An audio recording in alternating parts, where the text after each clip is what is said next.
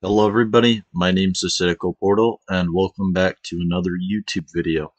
In today's YouTube video we're going to be learning about how to use another plugin.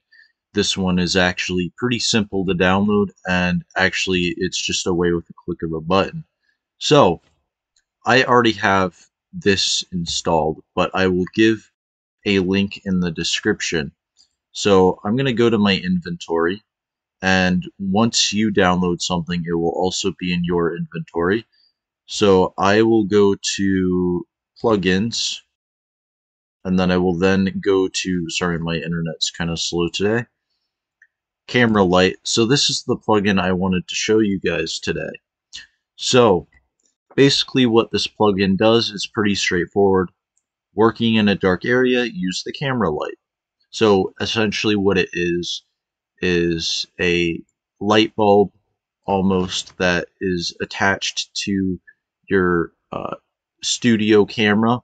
So when you're not in the game, the camera will be attached with the light. So wherever you go, it will instantaneously capture that field of view of light in a kind of certain area. So if you don't have it installed already, even though I do, so this will turn up after this, press install, press open ROBLOX Studio, and then I think, yeah, in a couple seconds it will come back up. So let's make sure everything's going well. It is. So I have a ton of maps, so I'm just gonna click on a random one. It doesn't really matter what we use for this. So, actually this might be useful because this is a little structure I built and then I just stopped using it. So I'm going to clear all of this out because we don't need any of this right now. So we're in ROBLOX Studio now.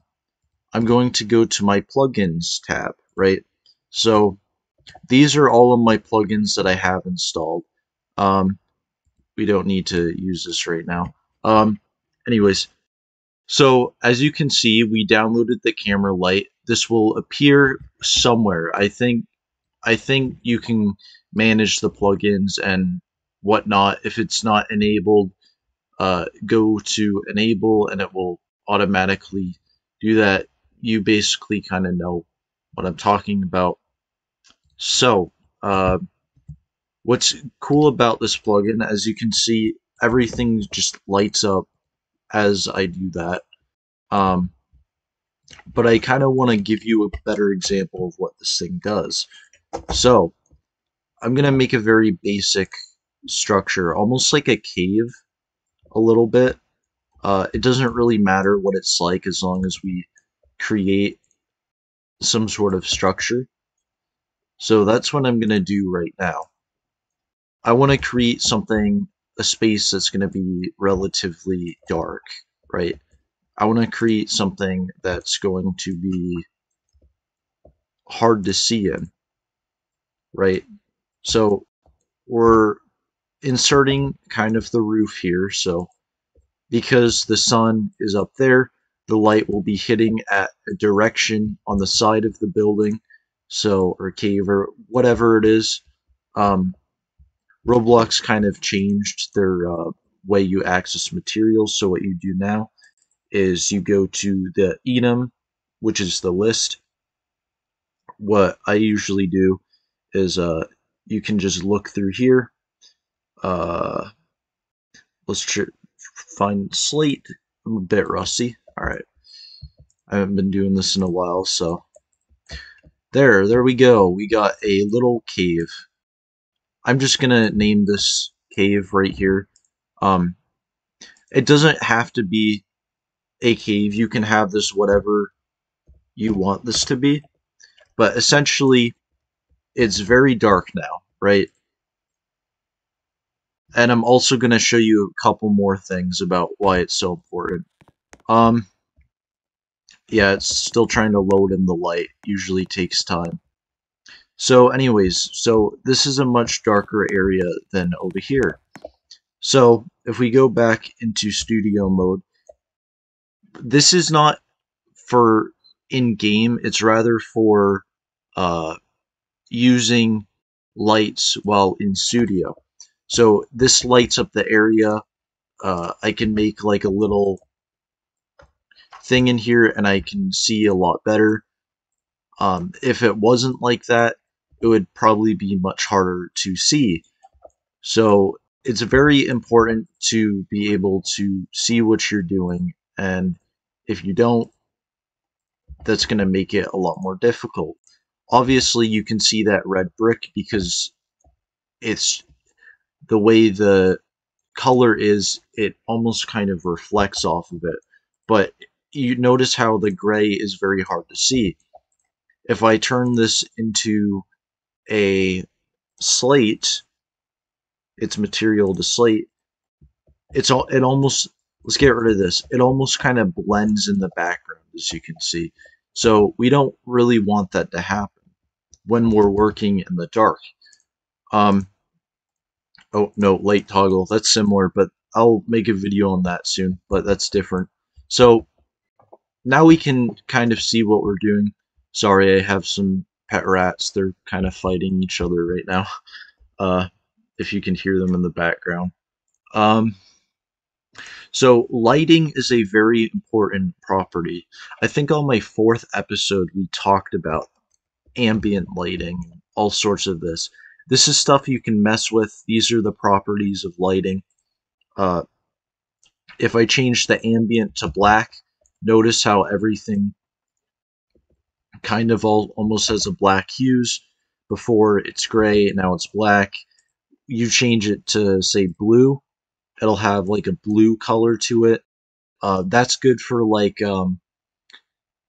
being like, if you're like underwater or something and if you want everything to look blue, that's what that would be good for. Or it can be any color you want that's a color 3 value, which essentially just means colors that humans can see because we see 3 color codes.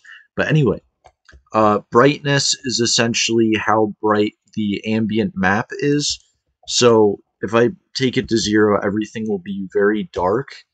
If I take it to 5, everything will be like really bright.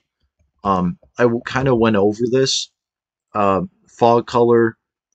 This is essentially how far the fog away is. There's always fog present, but by default it's 100,000, so it's so far away you can't see it. Fog start is essentially the capacity of how much you see fog versus away from fog. So as you can see, there's almost like a little circle here, and that goes away.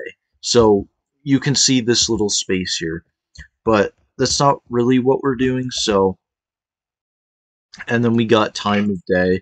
We make this night. We'll make it even darker. Geographic latitude is like, say you're like somewhere on the Earth, and I make this 30. It'll make the moon in a different spot. So, depending on where this is, the moon will be in a different area. And obviously the sun will rise, but because we still have it on, nighttime, the sky is not blue because we have it as kind of still dark out.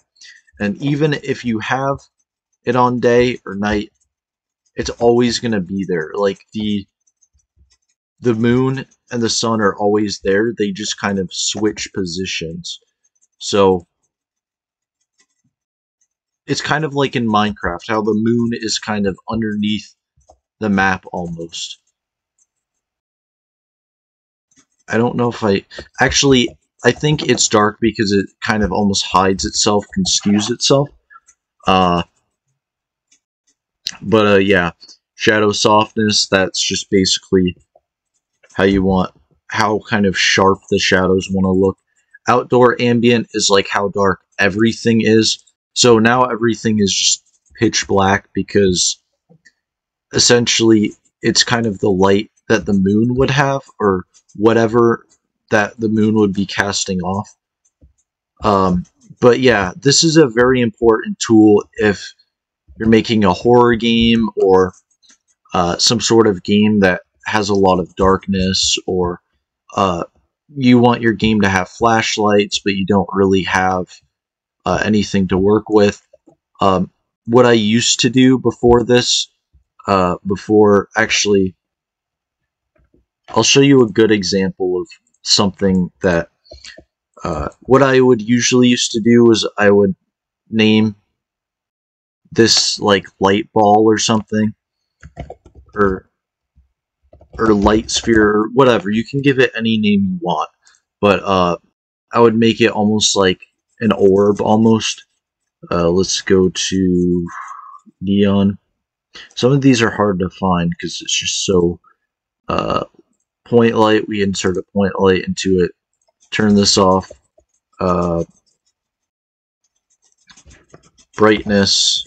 You can control however you want that to be. If we want 30 range, that makes it really far. Shadows, pretty self-explanatory. Cast shadows equals true means there's shadows. If there's not, it means there's no shadows. But actually, there's one more thing I want to show you in this tutorial, and that is technology. So technology is the lighting system that your game will be using. So there's 4 different light systems that currently exist. Shadow map allows for shadows, but it doesn't allow in detail. So that's what we're currently right now. Voxel is basically the same thing, but instead it's more apparent to light within the game, not necessarily the ambient of the workspace. I don't know if that made sense, but okay. Technology. Compatibility is the old lighting system that Roblox used. It's very bright, but it looks very flat. So if we go to future, future is the most realistic looking light. So uh, as you can see with this, future uses the most kind of it uses the most memory, so it doesn't work very well on phones and stuff that would have less data. But as you can see, the lighting can still apply to uh, the studio and not necessarily the game. So essentially, you can change the type of lighting and it will still affect kind of the way the game looks. And as you can tell, you can see how different the different modes look. So yeah, that was a quick little. Actually, it wasn't that quick, uh, but yeah, that was a nice little tutorial to show you guys how to use the camera light. This will be very important if when you're building, uh, whatever, building a game, building a dark scene, or a cave like what I did. Um, and yeah, it's a really powerful tool. I think it's very simple, but it's powerful. Uh, to get the plugin, no scripting involved. You just download it and you're good. So yeah, if you guys liked the video, please subscribe. If you didn't, dislike. If you liked it, like. And my name's Acidical Portal, and I'll see you guys later.